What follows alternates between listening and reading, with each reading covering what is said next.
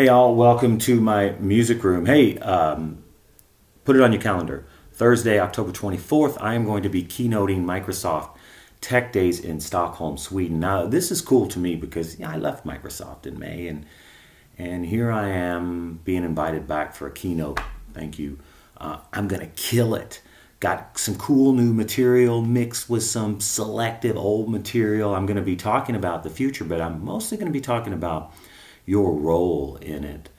Now, we hear a lot about the future and robots and automation and all this stuff taking our jobs, and unfortunately most of it's true. However, there's going to be a period before all of this happens, right? The continuation of where we are now.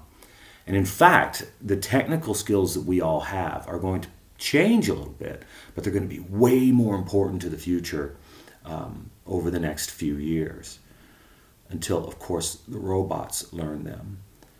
And then technical skills are not going to be as important, and human skills will take over. What are those human skills? How do we develop them? How long do we have for our technical skills to still be useful until the human skills are necessary?